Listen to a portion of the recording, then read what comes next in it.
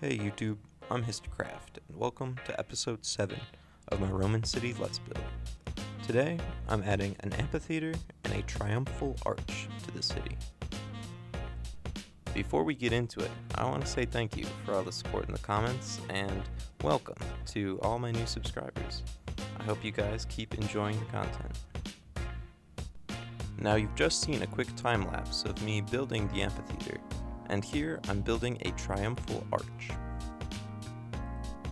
Triumphal arches were monuments built by the Romans to commemorate victorious generals or significant public events such as the founding of a city.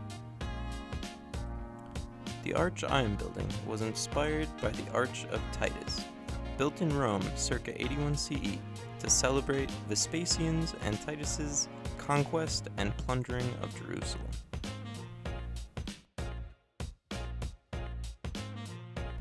Roman amphitheaters, most notably being the Colosseum in Rome, were large circular venues built to host gladiator games, executions, and venationes.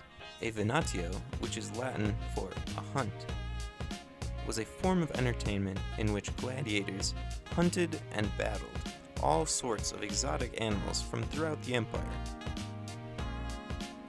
Events ranged anywhere from a simple goat or deer hunt to epic battles with lions and elephants. However, wolves were never used in these events due to their religious significance to Rome. Amphitheaters were usually elliptical in shape. However, due to space limitations, I've had to make mine a perfect circle, although it seems this was not unheard of, especially in farther provinces.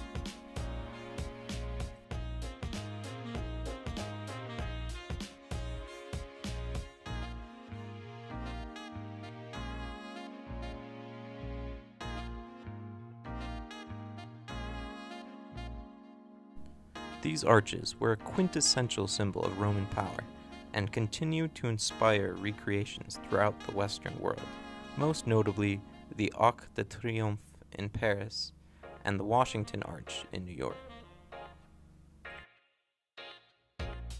Surrounding the amphitheater are two plazas with fountains. Featured in these fountains are obelisks. Obelisks were originally Egyptian monuments, but were stolen from the country after its conquest by Caesar Augustus.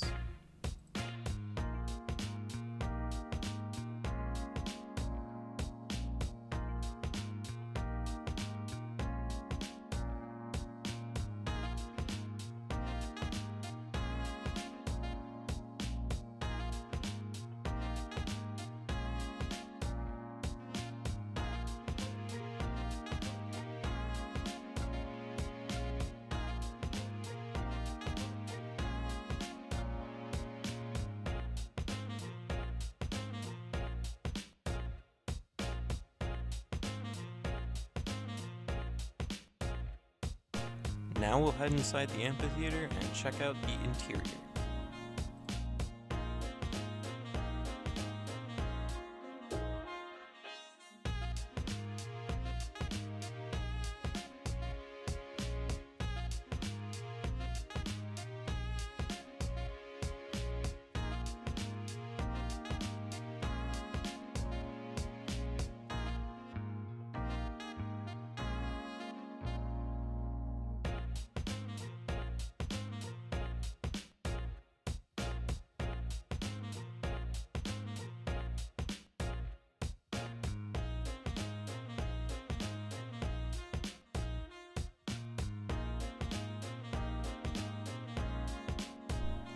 Now we'll head through this passageway called the vomitorium.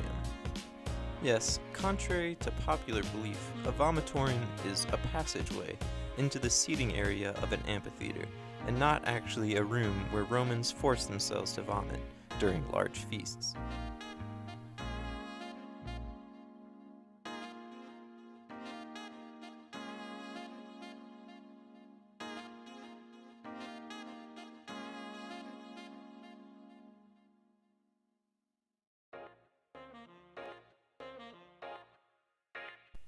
The center of the amphitheater is composed of two parts.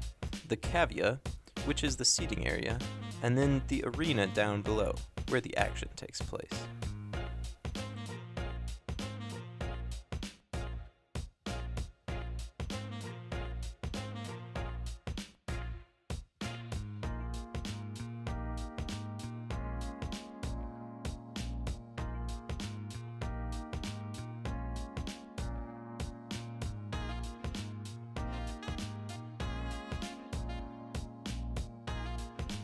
Raised above the other seats is a private viewing area for the governor and other high-ranking officials.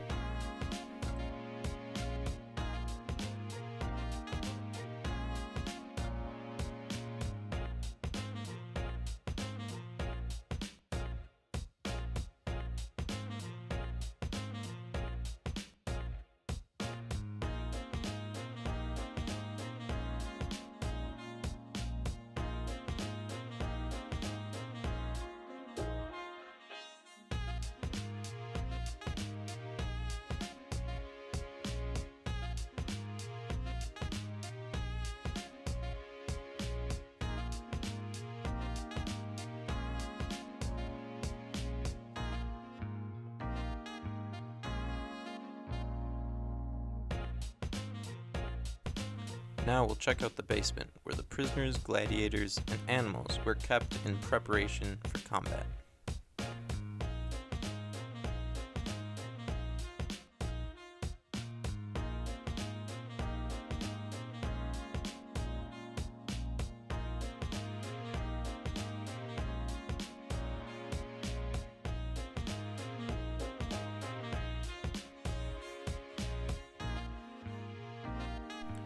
Like much of this build, this dungeon is heavily inspired by my visit to the Colosseum. At the Colosseum, you see right down into these cells, as surprisingly, the floor of the arena, under the sand, was merely wood that has long rotted away. I made sure to include that detail here.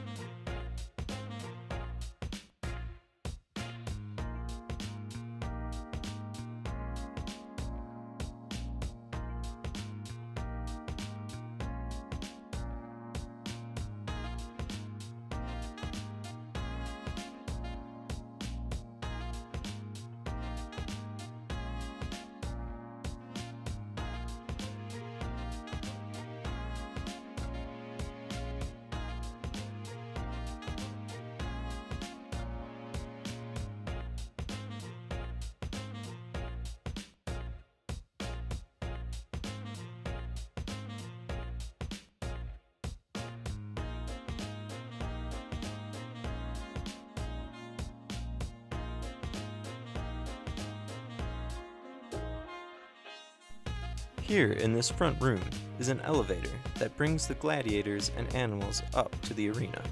This elevator operates using a counterweight system, as you can see on the back wall.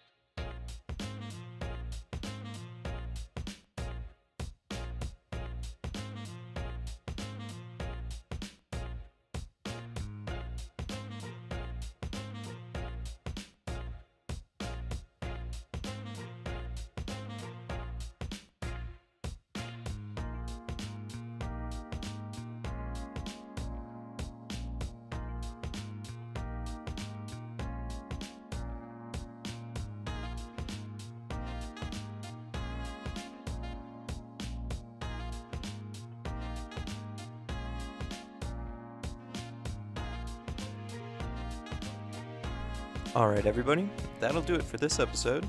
Thank you so much for watching. If you enjoyed it, please leave a like and subscribe for more content. Till next time. Peace out.